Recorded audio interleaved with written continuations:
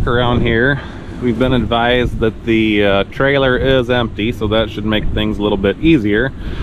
But after speaking with the driver, we were told that the tractor runs off of natural gas, so that is something that we definitely do not encounter very often, but shouldn't make too big of an issue for us. So we will get hooked up as soon as State Patrol advises us we can go with it and get a recovery plan.